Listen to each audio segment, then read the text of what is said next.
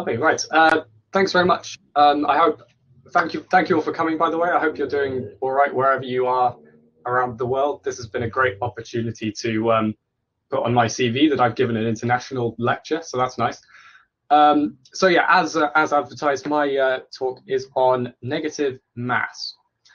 And it's quite an interesting thing to talk about, because obviously in the universe, there's a lot of duality involved in most things. So like charges can be positive or negative, magnetic poles are north or south, spins are up or down. But that's not really the way with mass. Everything has either a positive mass or a mass of zero. I found it personally a bit weird when I learned that light itself actually has no mass at all. I found that a bit strange. But it turns out if you do sort of suspend disbelief a little bit and just kind of think about, like, theoretically what would happen if you put a negative mass into some situation, it turns out that there's some pretty funky stuff that it does, and certainly some very counterintuitive things as well.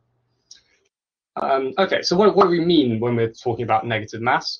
So this is an equation that some of you might have seen if you've done some like very advanced physics work in the past. So the idea is if you've got a negative mass, as represented by purple block here, obviously if you put a force on it and m is negative, then it will accelerate in the opposite direction. So if you push on it, then it will accelerate into your hand, and if you attach a piece of string to it and pull on the string, it'll accelerate away from you. Pretty weird already. So if we think about kind of the main way that mass impacts the universe, gravity. So this is Newton's law, which you'll have obviously all seen. I've highlighted M1, M2 because that's going to be an important factor to consider. So this is the situation that you're all obviously very aware of. Two positive masses. The product M1, M2, which I'm going to stress, is positive.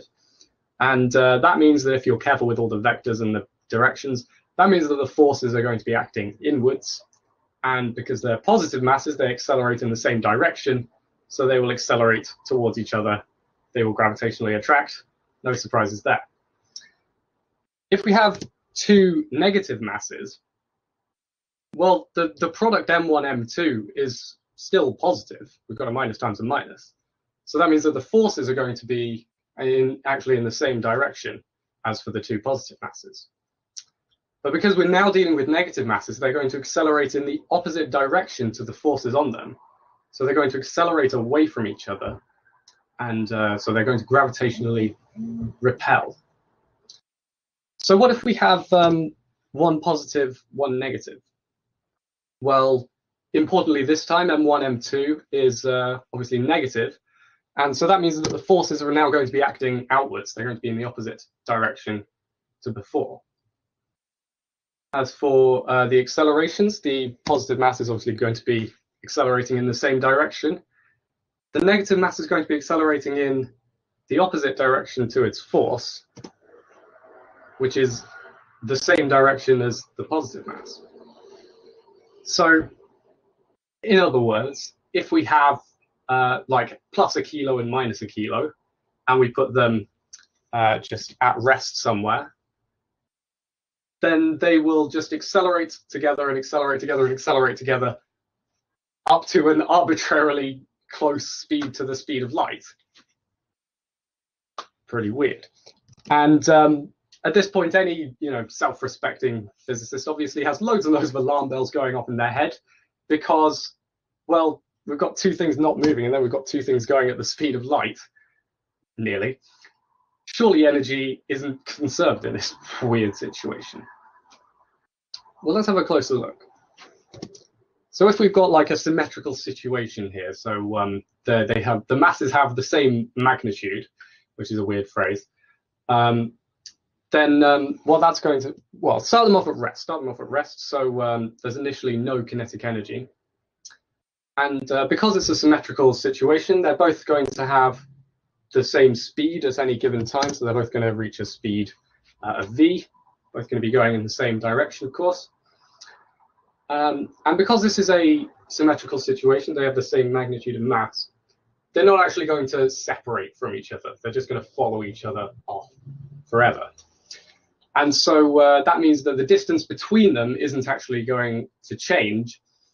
And because the distance between them isn't going to change, the potential energy, the gravitational potential energy of this system is also not going to change, because that only depends on the distance between them, of course. And interestingly, in this case, the gravitational potential energy of each mass is actually positive, which it never normally is. So we know that the potential energy, whatever it is, it's not going to change. But is the kinetic energy going to change? Well, if they're at a later time, the positive mass is obviously going to have a half mv squared, and the negative mass going at the same speed is going to have a half minus m v squared. And so the kinetic energies are actually going to cancel out. The kinetic energy, therefore, of the whole thing doesn't actually change. Neither does the potential energy, as I've said. And so energy is actually conserved here. Even though it really, really doesn't look like it, and this is an absolutely, stupid situation. We've got two things starting at rest and then going nearly at the speed of light. And it's because the positive one gains a really, really high kinetic energy, and the negative one gains a really, really high negative kinetic energy of equal magnitude, and so they cancel each other out perfectly. And different physicists might have had different alarm bells going off. You might have thought, well, we've got two things not moving, then two things going over there. Surely momentum isn't conserved, but I think you might be able to see from this that we've got mv towards the left and then minus mv towards the left, which I guess is mv towards the right. Whatever. It cancels out, and momentum is actually conserved as well. So this is another situation I just couldn't resist including because it's really, really cool. So this is something that someone thought of in the 90s. So the thing we've got here is, so we're in the Earth's gravitational field here. So there's a constant gravitational field. We're close to the Earth's surface. And we've got a negative mass connected by a string to a positive mass directly below it. And I'm going to say that these are small masses, and so they're not going to interfere with each other gravitationally. But they are going to have a gravitational force on them due to the Earth, and the positive mass that will obviously be downwards. For the negative mass that will be upwards. And given they're connected by a string, they have equal tension forces on them as well. So if we set this up so that we have, again, an equal sort of magnitude of mass, say we have like minus a kilo and plus a kilo, and if the forces on the positive mass are balanced, then it's the same forces on the negative mass. They're just like in the opposite direction. So if the positive mass is in equilibrium, then so is the negative mass. So in other words, if we're able to set up this situation, this whole thing will just float there in the air. Kind of weird. But it gets weirder because if we then cut the rope, the tension forces obviously disappear. And what happens now is obviously the positive mass, there's no force holding it upwards anymore. The positive mass will fall to the ground, excuse me. The negative mass, on the other hand, only now has a force upwards, but it's a negative mass, so it will also accelerate to the ground. So to sum up, negative mass connected by a string to a positive mass, the whole thing just floats there. Cut the string, and both masses fall to the floor. How crazy is that, right? And you can kind of think about putting it in negative masses into all sorts of situations, and you get really, really weird, cool stuff going on. Even something as boring as everybody's favorite mechanical system, the harmonic oscillator, it's got an interesting twist to it when you put in a negative mass. So I know you know this, but for a positive mass, which is in yellow here, this is what Newton's law looks like. I know you know this, but that's the differential equation you get. And the solutions are sines and cosines. You get oscillatory motion. If we then replace the positive mass with a negative mass in purple, then you get some quite different things going on. This is the differential equation you end up with, and the solutions to this are now exponential. So if you displace the negative mass slightly from equilibrium, it will end up accelerating off in one direction forever and exponentially so. And we can kind of think about why that might be, because if you have a negative mass and you displace it from equilibrium, there's going to be a force going backwards to equilibrium, obviously. But because it's a negative mass, it will respond to that force back to equilibrium by going away from equilibrium, accelerating away. That only makes the restoring force larger, though, and so it will accelerate off to the right even more, and you get this positive feedback loop, and it exponentially runs away. And incidentally, you can also show that there's no violation of conservation of energy here either, because as this negative mass is exponentially zooming off in that direction, its kinetic energy obviously increases exponentially, but it's actually negative. So it will go like minus e to the something squared. But that is obviously cancelled out by the large amount of positive potential energy that's going to this spring as you're stretching it to all hell and probably breaking it very, very quickly. And again, you can show that they do actually cancel out perfectly, and there's no violation of conservation of energy here. It's kind of weird, but there doesn't seem to be any laws of physics which say that you can't have a negative mass. It's even though they produce really weird results that nobody in their right mind would ever think would happen, there doesn't seem to be anything wrong with them in a sense. But I would encourage you to think whenever you've got like some kind of physical situation you're analyzing, what would happen if you put a negative mass in it? Because I've only known a few, but they've all been really fun and really weird outcomes. So it's probably worth it. Speaking of really fun and really weird, let's get quantum physics involved. So here we have a one-dimensional square well. This is another first year thing, so I won't dwell on it too long. But we have a one-dimensional finite square well here, and I'm going to be considering the cases where the energy is less than the barrier, so less than 4 on this graph. And the solutions to this look something like this. Most of you will have seen something like this before, but you've got the oscillatory behavior in the middle, where the particle is obviously quite happy to be, and these exponential decays as you go into the wall as the particle tries to tunnel out. Right. So that's for a positive mass. If you have a negative mass, then the only thing that changes is the sign at the front disappears. But the solutions to this equation are a bit more, well, they're different. You can see that now we've got exponential decays in the box. This is actually a cosh and a shine. By the way, ignore the like the baseline energy levels; those are just random. But anyway, you've got exponential decays in the actual box, and you can also see that within the walls we've got oscillatory behavior again. So the particle doesn't like being within the box; it likes being in the walls. And this would have sort of consequences if you had like some kind of negative mass liquid in a beaker, right? That liquid would seep into the walls of the beaker. It wouldn't go out the other side because it doesn't like being, outside. If it doesn't like being within the beaker, it wouldn't like being outside the beaker. It just sort of goes into the walls and stays there, right? So that's the kind of thing we're dealing with. And probably quite dangerous to have in the lab, particularly as if you touched it, then it would accelerate into your hand and into your body, and God knows what it would do biologically. So that's what happens if you try and put it in a box. What if you put it in a harmonic oscillator? So again, I don't know if I mentioned this before, but I'm a first year, so this is technically above my pay grade, but I've done my best. So with a harmonic oscillator, you've obviously got a parabolic potential. Here we are, the potential here is a half k x squared.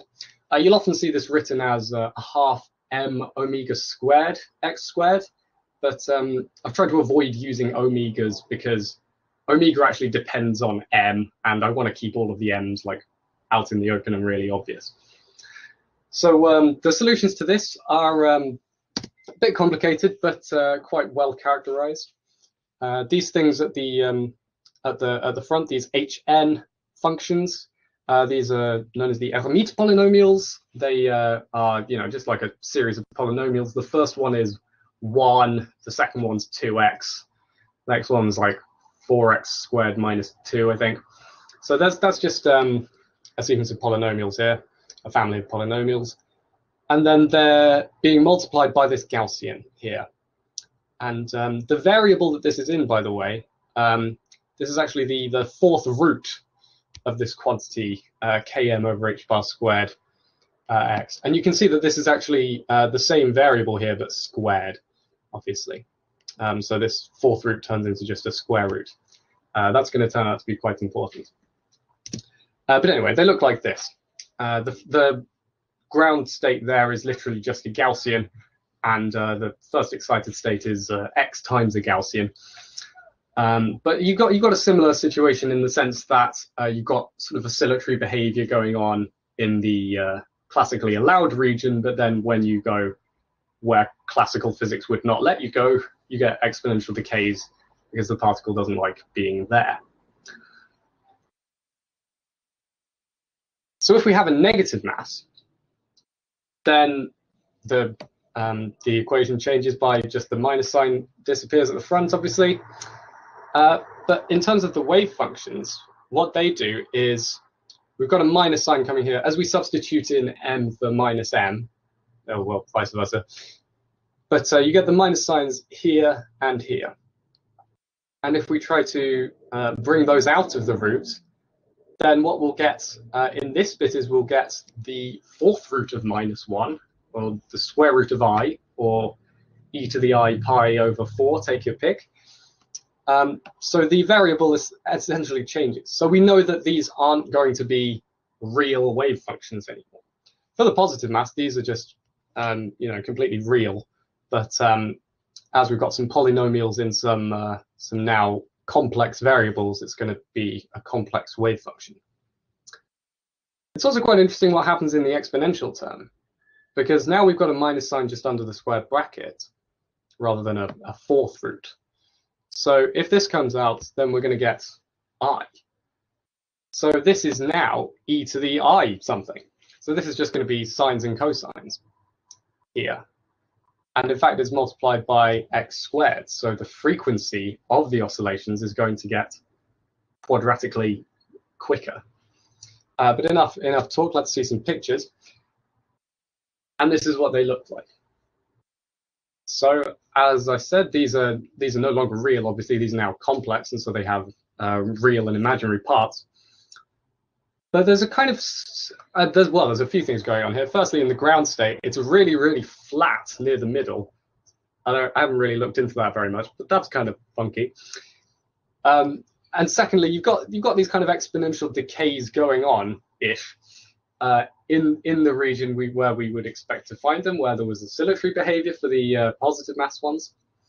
And there's something going on at the edge here, but it's kind of clipped off by this graph. So if we zoom out a little bit, yeah, we can definitely see that there's some oscillations going on where we would expect certainly a classical positive mass particle not to be.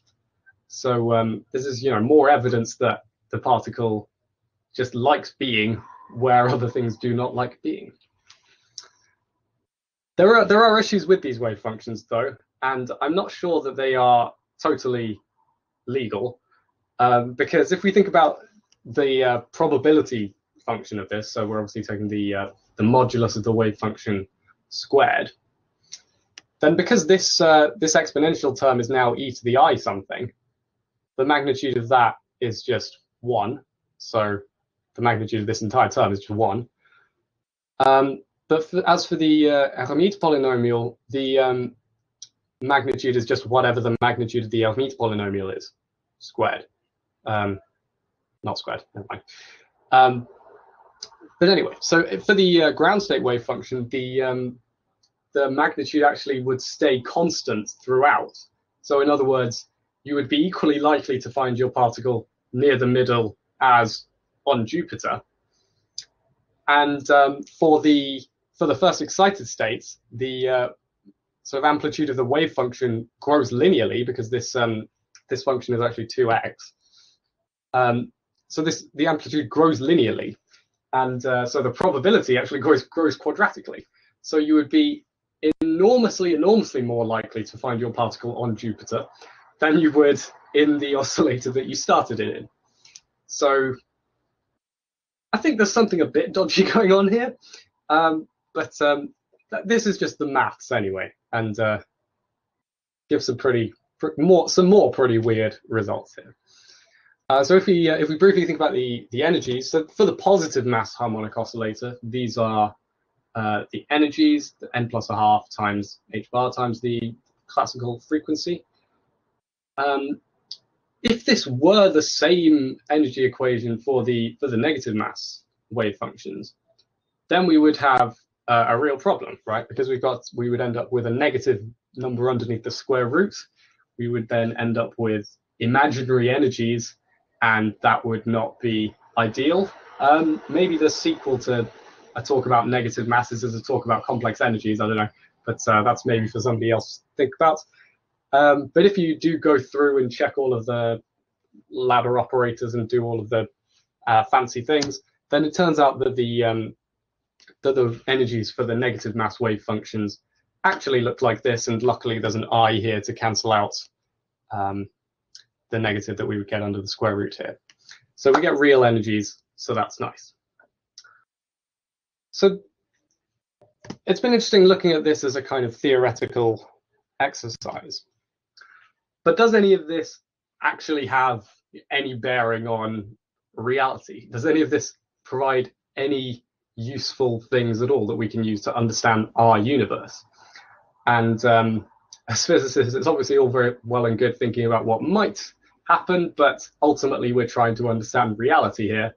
And if none of this makes sense in reality, then we're sort of wasting our time, and we should tell the mathematicians about it. But this image here, by the way, I'm sure you'll all have seen those images illustrating general relativity by having like a big cannonball in a rubber sheet, and space-time sort of bends around it in sort of crude way. This is what it might look like if you have some negative masses and space-time actually curving over it. So that's just an interesting image.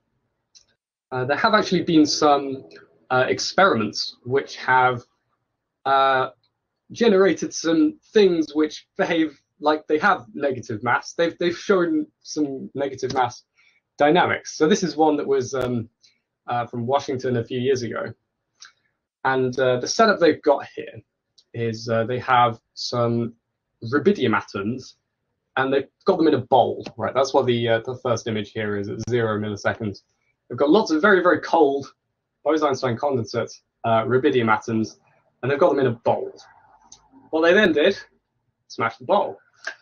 And so what you're seeing in the 10 millisecond image is the rubidium atoms spreading out as the bowl is smashed.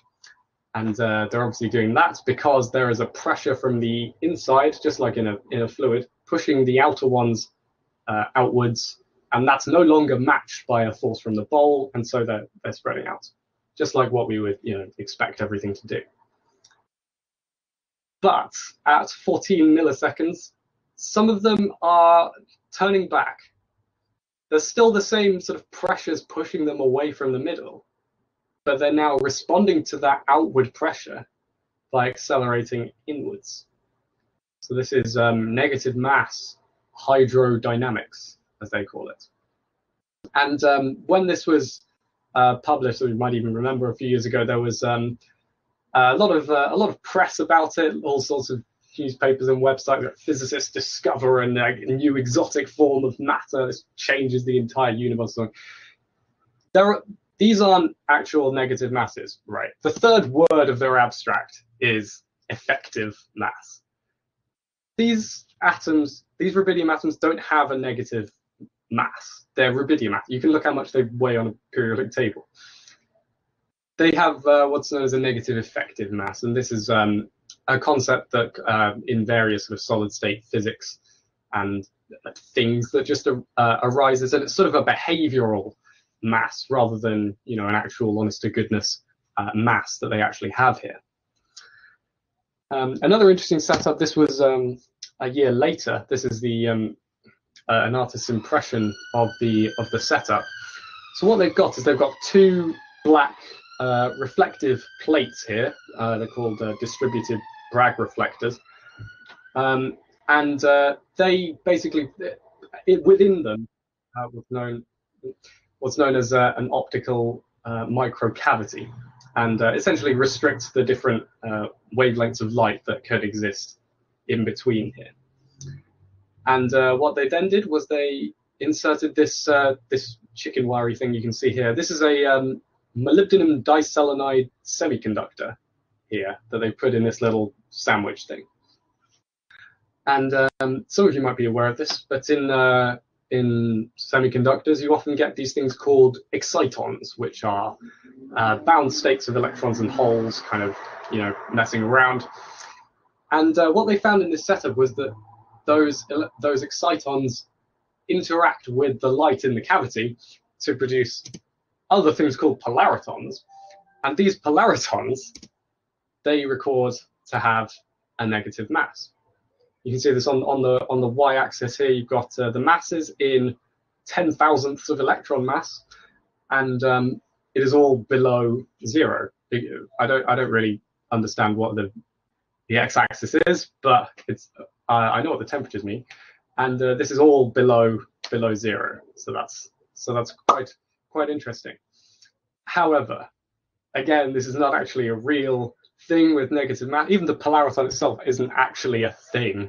It's called a quasi-particle. It's just a kind of convenient representation of what's going on, but it certainly doesn't represent, you know, a real thing with actual negative mass.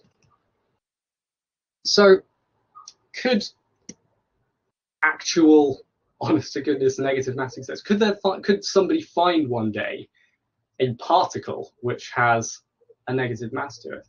Could one even possibly exist? And what if it did? So this is for the kind of last section of my talk. I want to talk about this paper that came out a few years ago now. This is by somebody called Jamie Farnes at some university nobody's really heard of, but he's essentially come up with this way to explain both dark energy and dark matter as two different behaviors of the same thing. He's called it a dark fluid, and this dark fluid, as thematically you might have guessed, has a negative density. It's got a negative mass. And so the way that he did this was he did some theoretical things, which I don't know that much about general relativity, so I didn't fully get. But the main thing was that he did lots and lots of n-body simulations for this. So he essentially put 25,000 positive masses into his computer, 25,000 negative masses, told his computer what gravity was, and hit play. And all of his code, by the way, is available online. It's on GitHub somewhere. So you know, feel free to have a look and have a play. And it does seem like quite a far-fetched thing to be able to explain, you know, two of the biggest problems in theoretical physics to this day. But it does do a pretty good job of explaining certain things. So some of you may have seen this graph before. This is a galaxy rotation curve. So on the y-axis, you've got the orbital speed of stars around the galaxy, and that is against the distance they are from the galactic center. Now, Kepler would have predicted that you get this sort of sharp rise and slow fall thing going on there. But that is not what's actually happening in the universe today. When we look at galaxies, we see this green curve where the sharp rise and then it just sort of stays the same regardless of how far out you are. And this really confused people when they first saw it. So they thought, well, there must just be more mass than we think there is in the galaxy, but we must be unable to see it. And thus the concept of dark matter was born. And now physicists are made fun of quite a lot because we don't know where most of the universe is. However, some of Farns's simulations in his paper were taken place at a sort of galactic scale, so he simulated some galaxies, and he was able to generate some rotation curves out of them. And when he included the negative masses into his kind of galaxy, something that happened quite strikingly was that the negative masses kind of accumulated into a sort of halo around the galaxy. And that's interesting because it's sort of the shape that people think the dark matter will take around a galaxy. They think that dark matter will be in a kind of halo shape, or so I hear. But what's more striking than that is the actual galaxy rotation curves that he was able to generate, because they look like this. So when he just had a galaxy of positive masses, you get pretty much what current physics would have you believe. You've just got a sharp rise and a slow fall. But when you include some negative masses into the mix, you get a sharp rise, and it kind of just carries on a little bit. This is pretty good. This is very, very close. I mean, there's obviously there's a little dip at the start, and there's some slightly erratic behavior going on, but this is really quite compelling. There's another thing as well. Some people think that a way people often sort of dispute the idea of negative masses is they say, well, if there's this constant gravitational repulsive force everywhere, how on earth would all these large structures form? How would galaxy clusters form, and these big filaments and the Sloan Great Wall? If you've got this repulsion everywhere, how on earth would all of that happen? But, and this is a larger scale simulation that Farns did. So you've got positives in yellow, negatives in purple, the same color coding as me. But you can see that when we play this, there's some, I don't know how well you can see this, but you can see that there's definitely some structure forming here. You've got some like clusters here, you've got some filament things going on. In other words, you've got exactly what we see in the universe today. So it does seem that the presence of negative mass in the universe doesn't actually seem to preclude the formation of these large-scale structures that we know and love. There are unfortunately issues with this theory, as with any theory.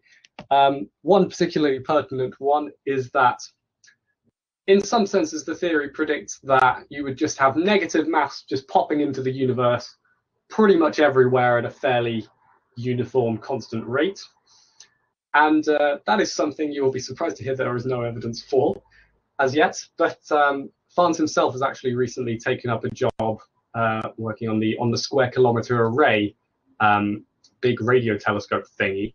I'm not sure how that's been impacted by COVID, but I would imagine poorly.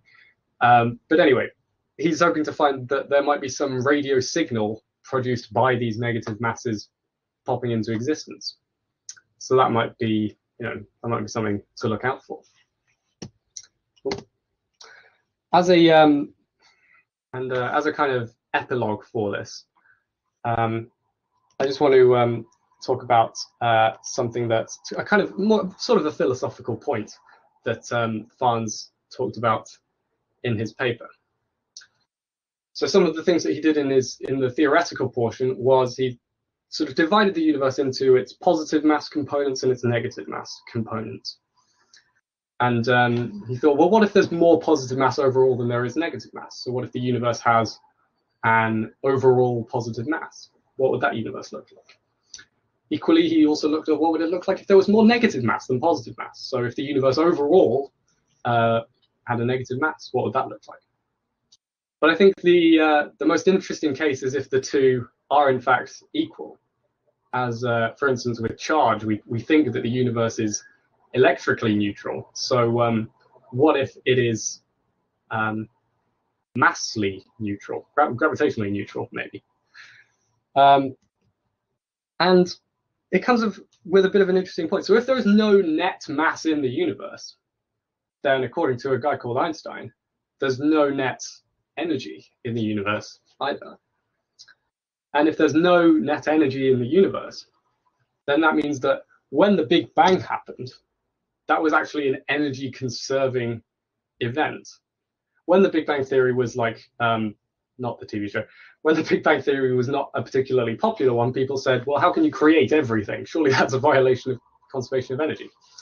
But if there's actually no mass and no energy in the universe, then that's not an issue. The Big Bang conserved energy. And another thing, by the way, that Farnes talks about in this section of the paper is quantum vacuum fluctuations.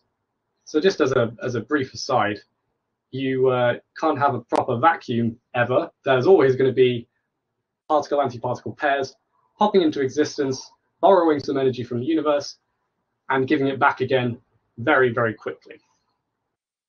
And I just want to read a bit from Farnes' paper about this. So this process can be described by a relation of the uncertainty principle, which looks like this. Delta E is the amount of energy that you've borrowed, and delta T is the period of time after which you have to give that back.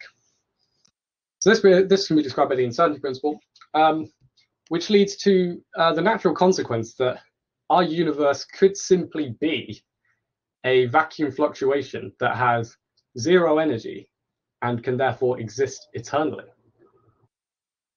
This implies, he says, that our universe is just one of those things that happen on occasion, and we can simply think of its existence as being illustrated by a 1 billion sigma statistical event.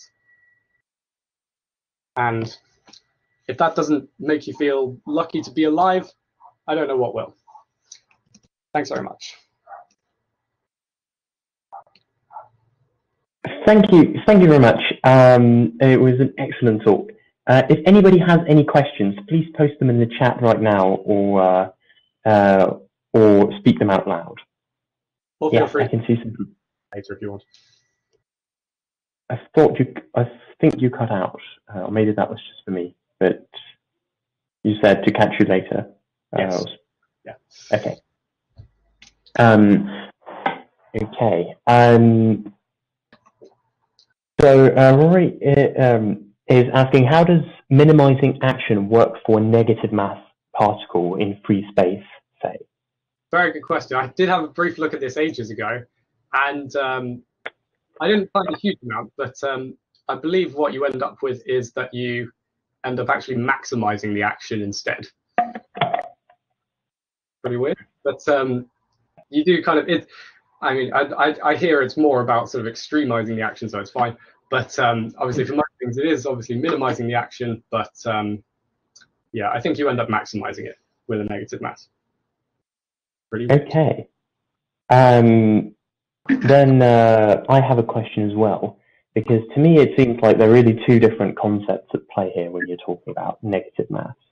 There's the dispersion, so to speak, the inertial mass, and there's the gravitational aspect of it. And for the quasi-particles, you were talking a lot about reacting to forces. So you're talking about the dispersion and the inertial aspect of mass. But doesn't negative mass particle occur quite often in this sort of way? Like holes, when we look at, are really just the absence of electrons. They are negative mass particles that we can equivalently describe with positive mass and then positive electric charge, because the only force act on them is electric. Well, in terms of the inertial and gravitational thing, a lot of the literature on there isn't much literature on this, but that bit in particular, they do seem to suggest that if you in all of this that I've been doing, I've put inertial mass and gravitational mass are the same, and the sort of reason you do that is if you don't, then Einstein's equivalence principle, and this is me talking about general relativity, so feel free to correct me.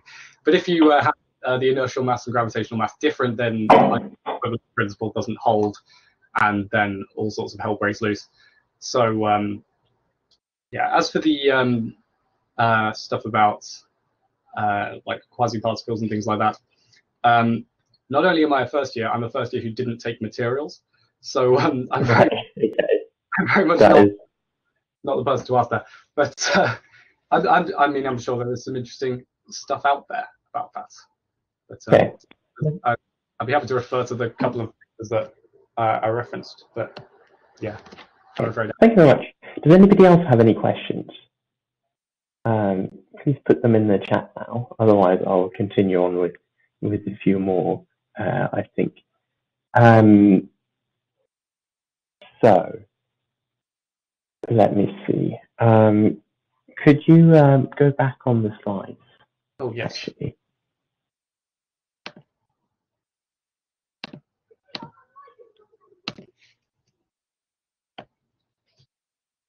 Yes. Which one? Sorry. Yeah, the one about conserving energy. Because I was under the impression that actually general relativity doesn't even have a concept of energy for the very end.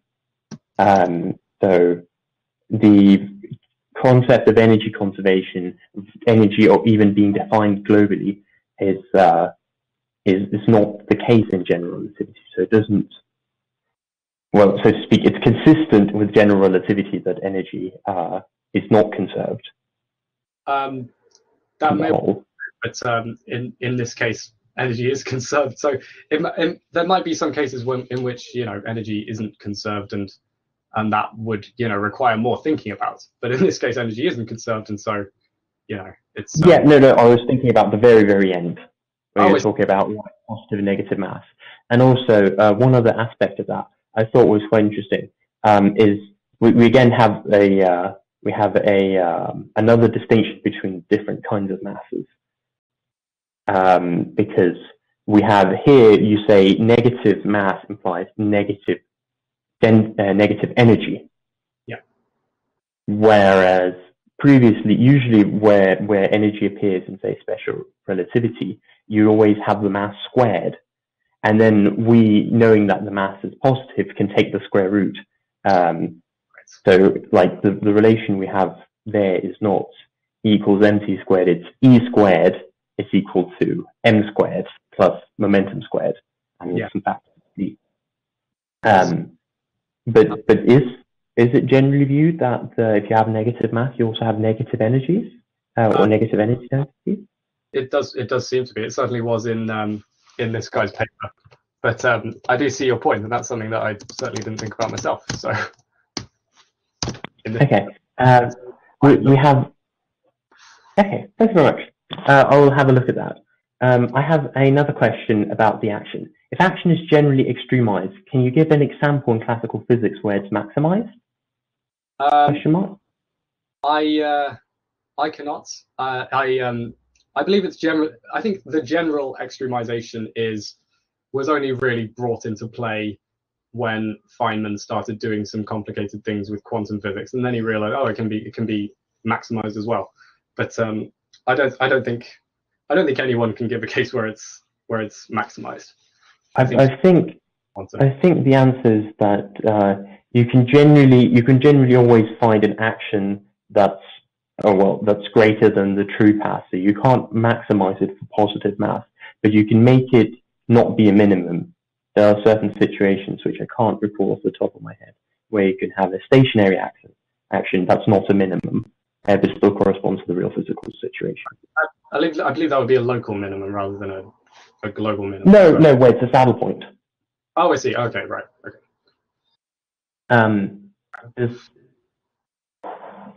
we have frantic typing, I think. So you're asking, wouldn't that exclude negative mass? Wouldn't what exclude negative? Oh, I see.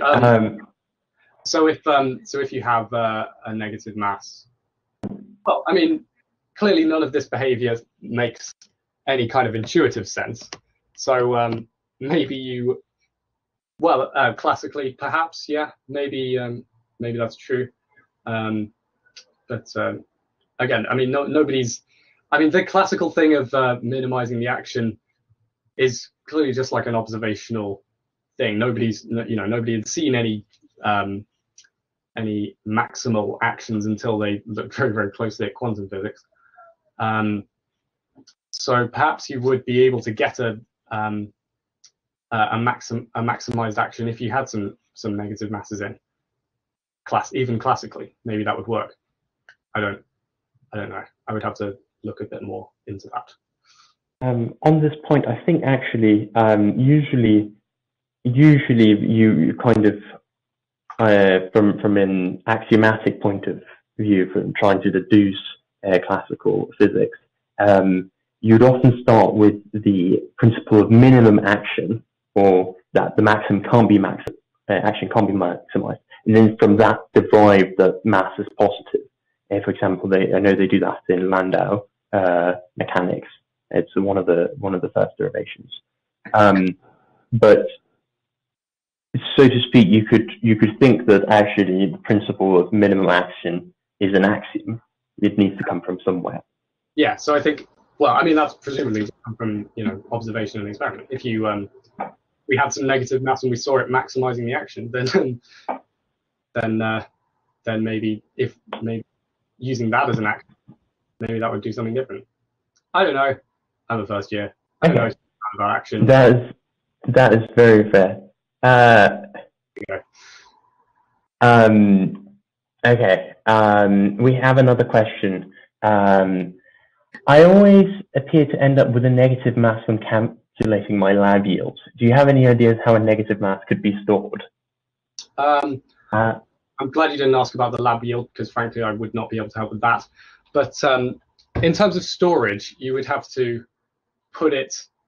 surround it with something that normal mass would be very happy in. So like maybe surround it in a vacuum and have, like, I don't know, a block of lead suspended in a vacuum and the negative mass would just kind of stay in there.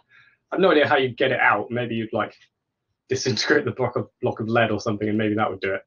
But that's probably the best you could hope for. Yeah. Okay. Thank you very much. Do you have any other questions? Otherwise, I think I shall declare this talk closed. I can't see anybody typing, so I'll take that as a yes and pause the recording or end the recording.